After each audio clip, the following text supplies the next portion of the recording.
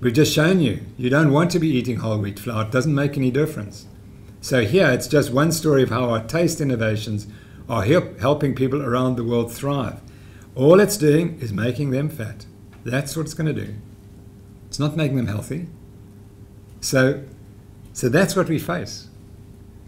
A magazine which for many of us we grew up on and we trusted has now been hijacked and allowed that. And that is completely not scientifically based advertising.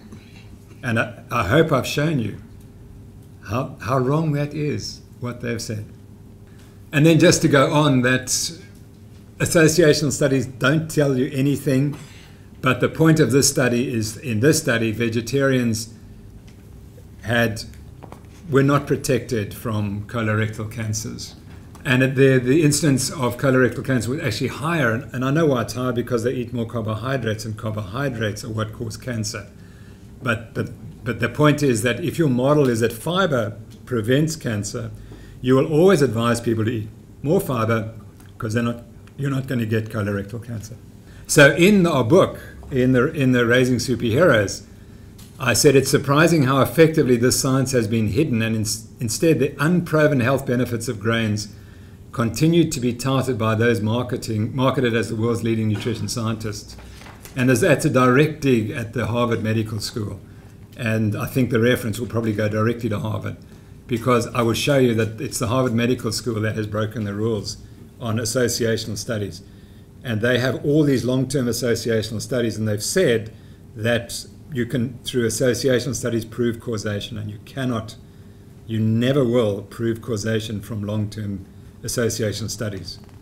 And unfortunately, I'll show you how they lowered the bar for scientific proof so low that you can prove anything causes anything in nutrition science.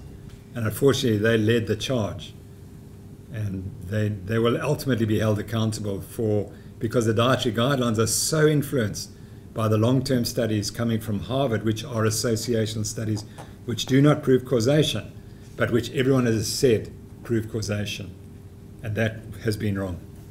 So we refer to these, the make starchy food part of most meals, the dietary guidelines for South Africa, and these again presented by an expert for the complainant. And these guidelines, remember, which are the conventional advice, say that cereals and other starchy foods form an important part of the diet, especially in countries suffering from poverty, food and nutrition insecurity and malnutrition. Now that sentence needs to be considered. And the question is, why is that the case?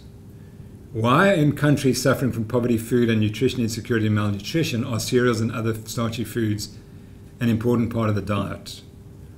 It's because those countries can't afford the foods that we need to make a healthy nation. That's the important point I'd make from there. It's not as if cereals and other starchy foods are what we should be aiming for. That we should be moving away from them, not towards them. She continues, there's no good reason to limit the intakes of cereals, and especially whole grain cereals with little added sugar. And that's a giveaway, because a cereal with little added sugar is a breakfast cereal in the diets of both children and adults. And I would argue that I've got good evidence why you should limit the intakes of cereals, because there's no evidence that they're beneficial to health. In the prospective intervention trials, there's no evidence that cereals make you healthier. Detrimental effects on health and the risk of disease have been documented as a result of low carbohydrate diets, yes. So now she slipped in an attack on the low carbohydrate diets at the end there.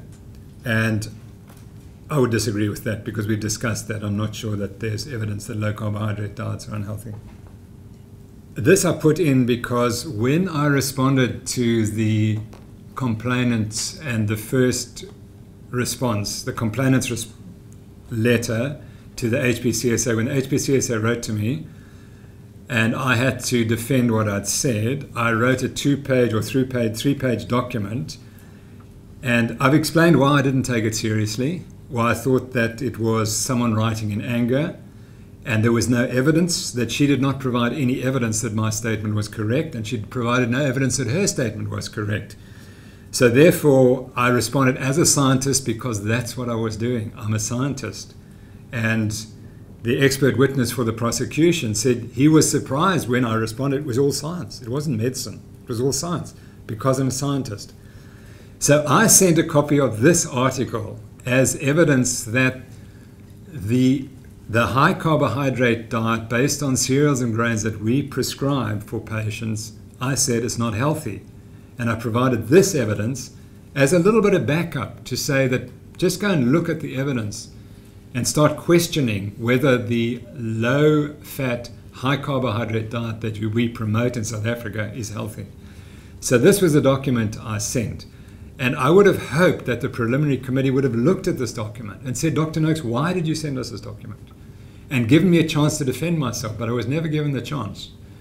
And obviously you've seen now, had I had the chance, I would have presented all this information that I've had. So my point about showing you this slide is that the preliminary committee was in receipt of this document. And despite that, they went ahead without consulting me for my opinion, and they went ahead and brought this charge against me, and with the consequence that we're all here for a couple of weeks. Now, Professor, just to deal with this aspect of your evidence. Now, you've said, Professor, that when we look at the evidence, and with all the evidence that you've now presented, what would you say in respect of this? That recommending a child to be weaned onto cereals made of rye, wheat, and maize, that recommendation is irresponsible, dangerous, and reckless. Can you comment on that? Advocate Ramdas, as a scientist, we don't use those words, reckless and so on. But I would say that it's not scientifically based, and that the evidence that it will do harm is very strong. And the evidence I think I presented, because biologically, children should be weaned onto a high-fat diet. They need the fat to build their brains. Carbohydrates are a non-essential nutrient. You don't need carbohydrates. You cannot build brains. You cannot build muscles. You can't build bones. You can't build anything apart from fat tissue from carbohydrates, with one or two minor exceptions, but that's as a general statement. So would I say it's irresponsible to advise children to be weaned onto cereals and grains? I think it's unscientific. I don't think it's supported by the evidence. But again, you have to look and dig down and understand the evidence, and you have to understand human biology. And if you don't understand human biology, you're going to make the wrong decisions. So I wouldn't be quite as outspoken as you are. I would temper my statement. And I would say that I would love, as I've had the great chance today, to present the evidence that children should not be weaned onto cereals and grains. They should be weaned onto animal produce.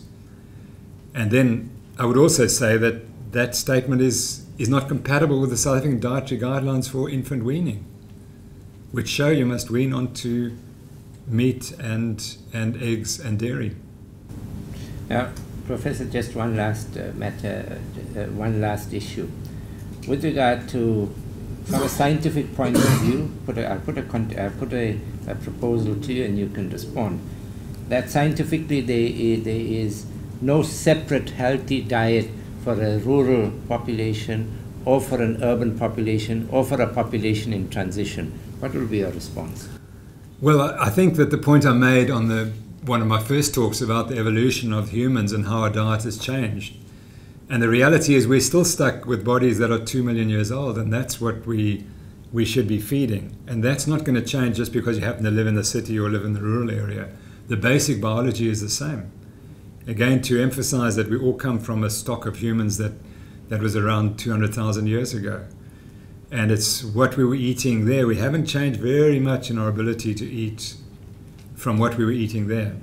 And it does, and so having to live in a rural community versus in the cities, and the changes over 20 years, that in geological time and evolutionary time, that's a millisecond of time. It's absolutely meaningless.